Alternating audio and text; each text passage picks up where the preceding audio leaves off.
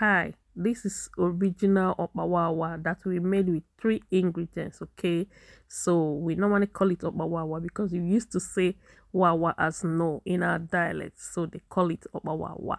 So if you want to know how I prepare this Okpa, let's go to my kitchen, guys.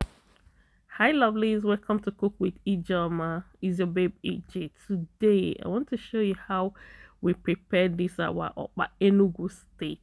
Okay, my main state delicious meal. You can't wait to see it. So let's go, guys. So here is the Okpa meal, already prepared, grinded, sieve.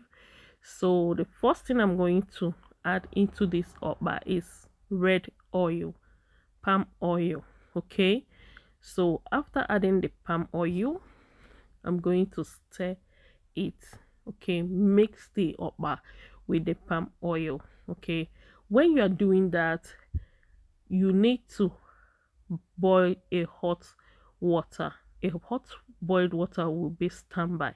Okay, because you're going to use the hot water to mix the Okpa. Don't mix it with cold water. No, we don't use cold water. You can see what I'm pouring inside is boiled hot water, not warm water, hot water. Just leave it about 3 minutes to cool off, then you start pouring it into the Okpa. Okay, so you pour the second one because you're going to be adding it little by little to be checking the Okpa before you put the last water. Don't just pour the water inside the Okpa once, no, because this Okpa have rules, and the rules is that you're going to turn the Okpa until it gets sleepy. You can see the Okpa, if you know how ogbono soup used to be, yes, that's how you make the Okpa to look. Okay, the starch will come out, the protein will come out, and you will see the Okpa being sleepy. Turn with your stick, turning stick, or you can use hand. If you have big Okpa to cook, normally we use hand to turn it, but this is a small one, so you can use your turning stick and do it. So you can see the way I'm adding water and turning the Okpa. I hope you see how sleepy the Okpa is before you start adding more water. So don't add too much water so that Okpa will not be like moi moi. Yes, if you know what moi moi is, beans. Okay, grinded cooked beans. Don't allow your Okpa to look like that. So make sure that you don't pour too much water in the Okpa. So you can see how my Okpa look. You can see when you raise the stick up, you will not see the stick itself. You'll be seeing the Okpa. That's how it's supposed to be. So later I added grinded habanero pepper. Sometimes we use dry pepper, depend on the one you have, and you add salt. So that's the only ingredients we use in making this Okpa. Either just add oil, pepper, and salt. Okay, but sometimes we used to cook like the one they used to call like delicious or special Okpa. Those ones are for formality. You can add vegetable and all, but this one is the original one that we cook for a wedding, traditional marriage. In my own village, in fact, if you cook rice for them, they don't care about your rice. What they care about is this Okpa, and just these 3 ingredients is good for them. Don't add anything, crayfish or maggi. If you add it, they're not going to eat it. Okay, so this is my original village food. They don't joke with it. They don't.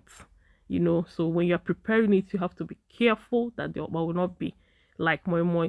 So you can see how I pour the Okpa inside the waterproof. I used this rice bag thread and all the pure water waterproof in Nigeria. So when you pour it, try to tie the Okpa. So the second one I'm going to pour, I will show you what I did. So you can see in that one nylon, I wanted to put the Okpa in 2 places. Okay, like the way they used to tie it in Nigeria, the one we used to go and buy from the market or street, you see the way they tie it like two. If you need to buy one, they will cut it off for you and you buy the one you want. If you want it to, they will put it like that. So you can see the okpa. The way I'm holding the mouth, I'm holding it that you cannot see air, you cannot see chance in the nylon. So when you are tying it, don't tie it going up, tie it going down, because if you're tying it going down, it will be covering all the space that will come from that nylon with okpa. So when you cook it, the okpa will not have mouth. We used to call it mouth because it will look like moi moi, you know, those things that come out from moi moi when you cook it, the up.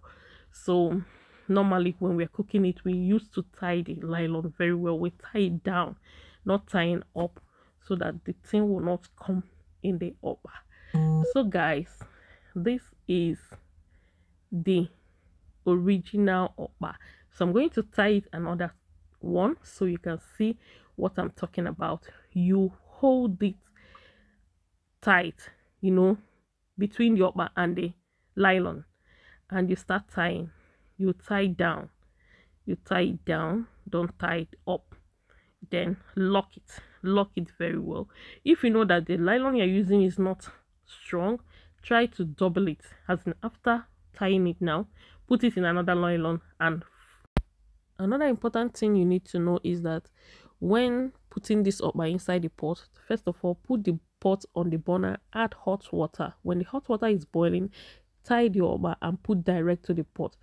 Don't keep the okpa aside, then later you put inside the pot. No, just tie, put inside the pot, tie, put inside the pot. Anyone you tie, you put inside the pot. So that will make the okpa to look good like this. If you tie it and keep, if you put it in the pot later, it will look like moi moi and it will not be good to eat. So guys, this is the okpa I made. You can see how good the oil comes out. Everything is so good in this okpa. Don't forget to subscribe, like and share, and bye.